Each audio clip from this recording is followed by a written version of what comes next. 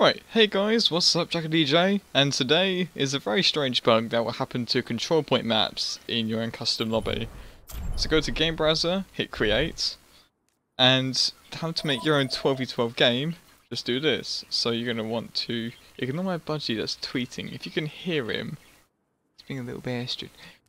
Okay, you would want to go over to your lobby and move max spectators to 12. You want to go to modes and check all of these off. And only allow control to be checked to enable. So just control. Then you would want to move all existing real players over to spectator once they're all done, add in AIs, and then start the game. So by doing this, I think this like moves all AIs to like some imaginary spectator or limbo. I have no idea what happens. We'll go to show lobby and remove all of these bots from the game.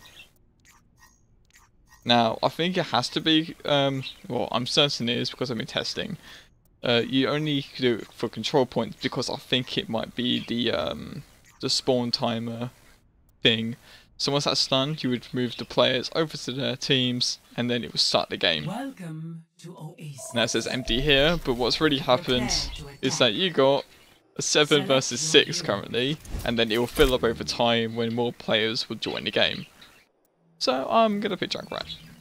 Also, you know, Junkrat is pretty crazy in 12v12. You can probably imagine why with his rip tire. It's very fun.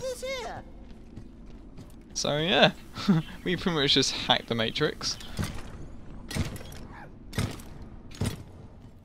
It's very, very cool. Oh, turn it up. Oh, now they're moving. That's weird. They just stop moving and then start moving again. Does this even work? Oh no, we just stopped on the roof. Oh well. Alright, cool. Let's go over. So it's currently 7v6. Yeah boy, that's totally fair.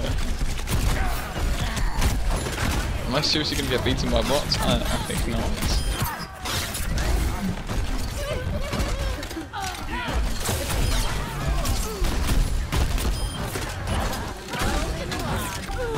I'm very poor at my concussion mines. Oh, punch you. Alright, I think that's all I've got to offer you guys, and I'm on fire! Yay! So, thanks so much, and yeah, thank you for watching, and I hope you have fun with this very crazy bug that I hope they never patch. See you later.